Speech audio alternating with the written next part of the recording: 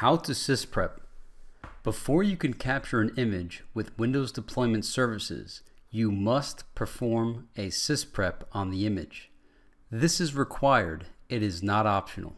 If you do not Sysprep the drive prior to capturing, the drive will not show up in the list of available drives when you go to capture. To Sysprep, go to My Computer, C Drive, Windows, System 32, and find the Sysprep folder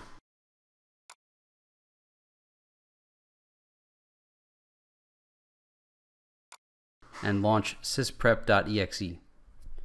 Once in the application, put a checkbox in Generalize.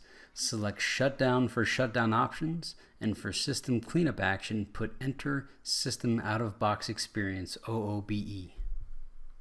You might have other customizations, but this is what I selected for a basic Sysprep for me to capture an image.